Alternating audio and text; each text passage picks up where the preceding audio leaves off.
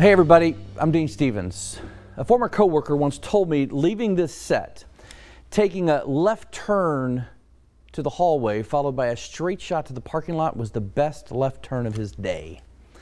And I could not disagree more. I've made my first left turn into the station parking lot on Ben Sawyer Boulevard back in July of 1990. I was a 27-year-old kid who never lived anywhere but in the great state of Texas. Little did I know how the great people of the Palmetto State were about to change my life. In August of 1992, I found an open door in the open arms of a community committed to recovery from alcohol and drugs. They have been with me every step of the way, every day since, 10,630 days to be exact. You were with me in March of 1994 when Caroline and I exchanged our wedding vows. Our sports director at the time, Steve Bartlestein, pulled off what was likely the first ever wedding reception live shot in the Lowcountry.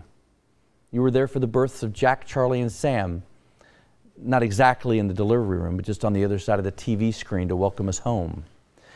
And you were there October 3rd, 2005, when our 11-month-old Sam was struck by a car as he crawled on the driveway of our family home. You were there with prayers when we were unsure if he was to live or die. You were there when our church family held a special service for Sam 7 days later. And you were there when he was released from MUSC's Children's Hospital 19 days later. And you are still there for Sam and for our family and ask about him nearly 16 years later. You carried our family until we could find our footing. The greatest compliment I received in 31 years is when I earned your trust and when you chose to share your lives with me, your stories and your secrets and your hopes and your dreams, your disappointments and your tragedies. And I'll never be able to put into words what that meant to me and what you mean to me. Professionally, I covered sports from 1990 to 2002. I learned from the best, the John Cresses and the Ray Stackleys and the Fred Jordans, the Tom Rileys, the John McKissicks of the world. I covered the best back in the day, CFC basketball, Citadel baseball, the early days of the Stingrays, and a packed-out Coliseum, epic.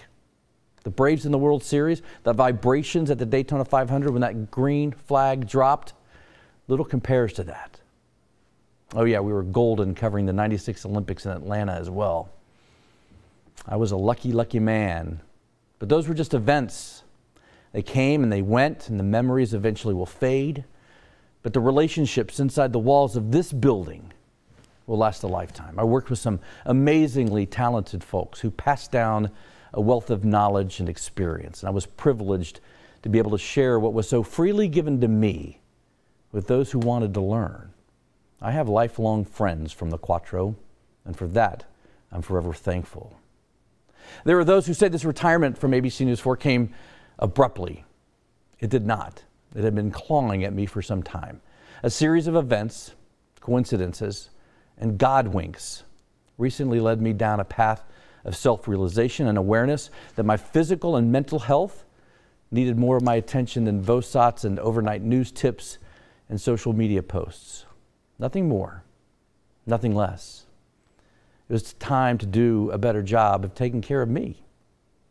All the blessings, all the gifts, all the opportunities, none of it would have been possible without the support of Caroline. Never once in 29 years did she ever say, "Why are you working the weekends? Why are you missing dinner? Why are you working 14 hours today?" When things got tough, she got tougher. She is my world. Jack, Charlie, Sam, you're my heart and my soul and my reason.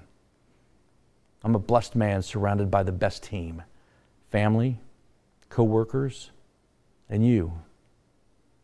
It remains a winning combination. And when I take my last left turn, I will do so with a tear in my eye and a heart overflowing with appreciation and a level of gratitude I never knew existed until I met the Lowcountry. I promise you we will meet again, and I will see you soon. But until then, may you find peace in your day and quiet in your night. I love you all.